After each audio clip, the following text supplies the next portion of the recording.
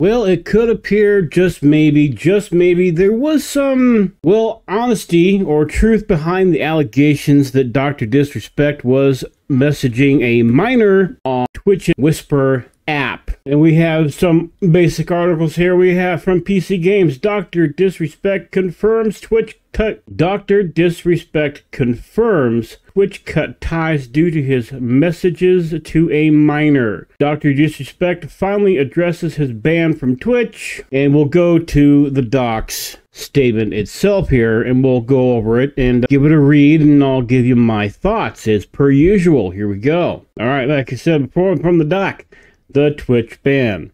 Hello, I'd like to make a quick statement. Let's cut out the fucking bullshit. As you know, there is no filter with me.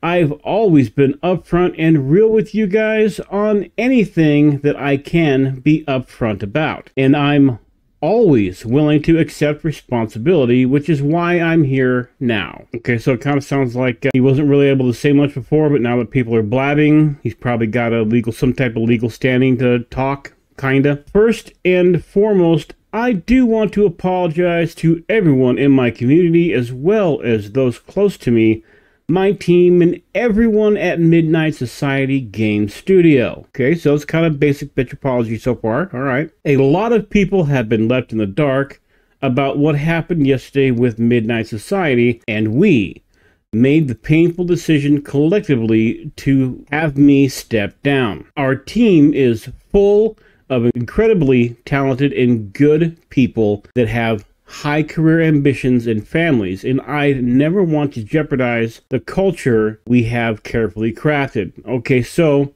I know some people will make the argument stepping down or getting fired or whatever because they want to distance themselves from him. I'm gonna go in the opposite direction of that. Perhaps, I'm only saying perhaps, I'm not saying I know for sure. He was like, you know what, or even collectively, they're like, you know what, maybe it's better for you to take a step back. That way the psychos don't attack us too. That way they're not putting Midnight Society in jeopardy by still having him. That would be my guess. Everyone has been wanting to know why I was banned from Twitch, but for reasons outside of my control, I was not allowed to say anything for the last several years. I'm imagining probably an NDA. Now that 2 former Twitch employees have publicly disclosed the accusations, I can now tell you my side of the story regarding the ban. Were there Twitch Whisper messages with an individual minor back in 2017? The answer is yes. Were there real intentions behind these messages? The answer is absolutely not. These were casual, mutual conversations that sometimes leaned too much in the direction of being inappropriate, but nothing more, nothing illegal happened, no pictures were shared, no crimes were committed. I never even met this individual. I went through a lengthy arbitration regarding a civil dispute with Twitch, and that was resolved by a settlement. Let me be clear, it was not a criminal case against me, and no criminal charges have ever been brought against me. Okay, so this brings me to a question.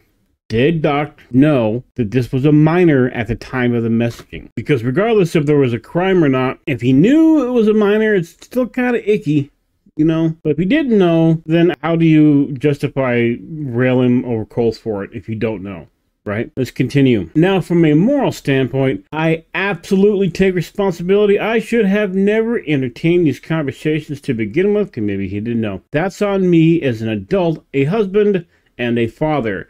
It should have never happened. I get it. I'm not perfect, and I'll fucking own my shit. This was stupid. Now, with all this said, don't get it fucking mistaken. I've seen all the remarks and labels being thrown around so loosely. Social media is a destruction zone. I'm no fucking predator or pedophile, and you are kidding me. Anyone that truly knows me fucking knows where I stand on those things. With those type of people. Yeah, maps against the wall. Fuck that. That's different level of disgust that I fucking hate even hearing about. Don't be labeling me as the worst of the worst with your exaggerations. Get the fuck out of here with that shit. But I think I've said what I needed to say regarding the ban itself. That's it. That's why Twitch made the decision in 2020. To my team, community, industry friends that have supported me, I apologize.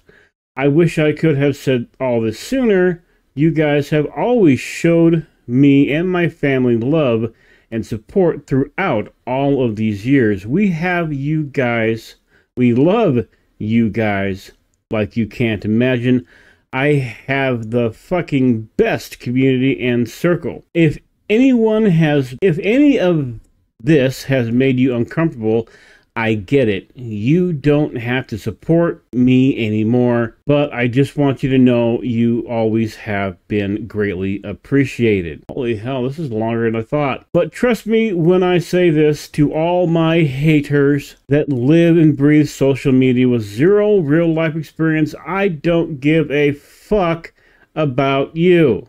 Good. Finally, if you're uncomfortable with this entire statement and think I'm a piece of shit, that's fine. But I'm not fucking going anywhere. I'm not the same guy that made this mistake all those years ago. I'm taking an extended vacation with my family, as mentioned on stream, and I'm coming back with a heavy weight off my shoulders. If they want me to disappear, yeah, fucking right. So, oh god, I sounded like Grace Randolph for a second there, didn't I? So, I'm not, well, like I said before, I'll see you later on. Bye-bye.